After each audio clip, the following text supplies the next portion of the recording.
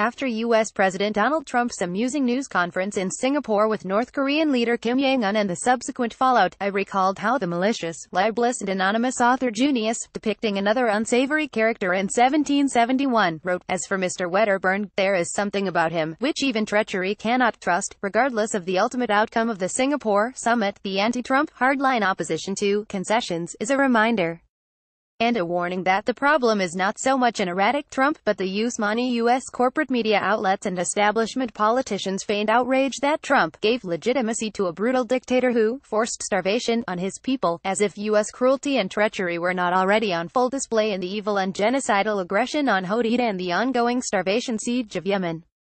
The disingenuous liberal indignation over normalizing a dictator also implies that the rock-solid U.S. relations with the Saudi, Egyptian, Emirati, Bahraini and Israeli apartheid regimes, among many others, are anything but normalization. Bases covered for the deep state dismal treatment of African Americans and other minorities, abuses against legal and illegal immigrants, mass surveillance and incarceration, FBI and IRS coercion, Guantanamo Bay, Abu Ghraib, CIA black sites, lethal and illegal drone strikes, sanctions against civilians, dirty wars and invasions, are just a few topics that Kim Jong-un failed to raise in Singapore. The forced, abrupt resignation and public humiliation of the long-serving White House correspondent Helen Thomas, who had covered a whopping 9 presidencies, for saying that the colonizers of Palestine should go back home, is but one shining example of the scope of freedom among establishment figures in the land of the free. Like a hesitant soul cautiously dipping a toe in ice-cold water, Iran was suddenly thrust into the sea and unexpectedly freed from its predicament. When a senior State Department aide to Hillary Clinton becomes head of Amnesty International USA, and a self-declared chief propagandist at the State Department and former Time magazine editor openly approves of propaganda directed at Americans, then all bases are covered for the deep state, and most ordinary Americans are destined to remain ignorant about many very uncomfortable truths.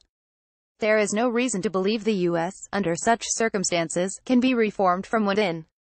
Insulting the insulter-in-chief for being obliged to respect protocol and treat the Korean, brutal dictator, as an equal comprises an irresistible treasure of ironies that, here, cannot be explored in detail, yet it also raises important questions about the nature of a post-Trump U.S. unreliability. It is true that Trump's withdrawal from a previously agreed-upon G7 communique, along with insults and threats to punish the Canadian people for comments made by its Prime Minister, despite Justin Trudeau being an enthusiastic enabler of Israeli apartheid and massive Saudi war crimes, is a departure from existing norms among board members of the empire. New and unilateral tariffs on imports from the European Union, Canada, Japan and Mexico, and forcing renegotiated trade deals with South Korea, Mexico and Canada, make the U.S. look disrespectful, unreliable and untrustworthy in the eyes of allies, though it is difficult to sympathize. Non-Western countries should not mock, but rather welcome these battered cronies, even though they are still card-carrying, diamond status members, except Mexico and its bad hombres, in Trump's America First Club. Beyond the free world and its grievances, the maximalist approach towards the negotiations in Singapore adopted by Trump's liberal political adversaries, partially out of utter contempt, reveals much about the disturbing collective mentality of the U.S. political regime, in this one-party order.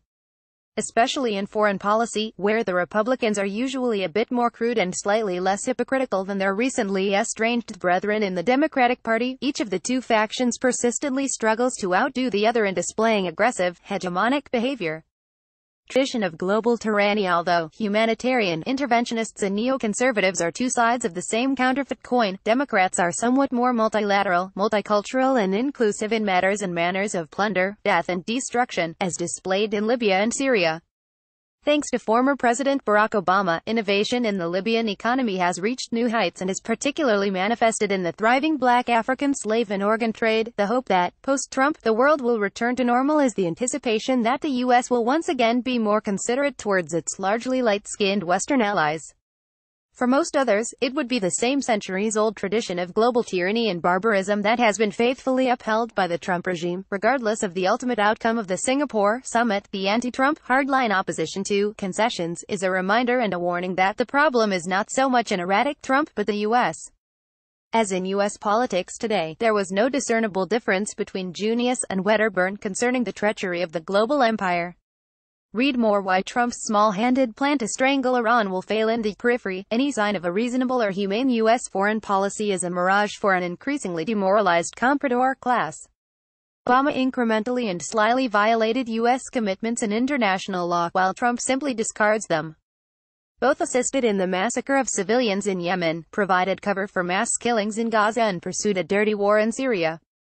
The underlying differences between Obama's crippling sanctions and all options are on the table, compared with Trump's brutal sanctions and fire and fury, are akin to potato and tomato. Nevertheless, for almost 3 years, Iranians have been caught in a twilight zone. The Iranian government fully and faithfully implemented the nuclear agreement, while the U.S. never seriously reciprocated. Although it became increasingly clear that Iran's concessions and commitments were not destined to meaningfully improve conditions for ordinary Iranians, Iran felt somewhat cornered. If it threatened to exit the deal, Western regimes, think tanks and the obedient corporate media would immediately attempt to drown out the truth, blame Iran and isolate the country. North Korean playbook, however, by exiting the agreement and making Iran an offer he can't refuse, the Godfather inadvertently resolved the dilemma. Inside Iran, critics and advocates of the nuclear deal, as well as all those in between, were united, and across the globe, the regime in Washington could no longer conceal its deceit and untrustworthiness. Like a hesitant soul cautiously dipping a toe in ice-cold water, Iran was suddenly thrust into the sea and unexpectedly freed from its predicament.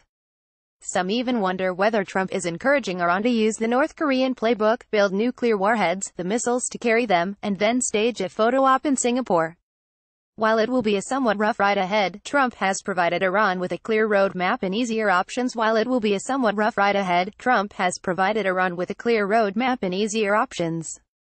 Remaining within the nuclear deal, known as the Joint Comprehensive Plan of Action (JCPOA), will now chiefly depend on whether Europe decides to continue cowering, and from now onwards, the option to leave the deal can be easily justified, with the mainstream liberal opposition to Trump as maximalist and arrogant as the president himself. The obvious choice for Iran is to strategically engage with a growing global resistance to a tyrannical, ever more dangerous, and collapsing unipolar world. Trump has gone a step too far. Said Mohammad Marandi is a professor of English literature and Orientalism at the University of Tehran. The views expressed in this article belong to the author and do not necessarily reflect the editorial policy of Middle East Eye. Photo: President Hassan Rouhani gives a speech on Iranian TV in Tehran on 8 May 2018, after the U.S. withdrawal from the nuclear deal. Iranian presidency, AFP.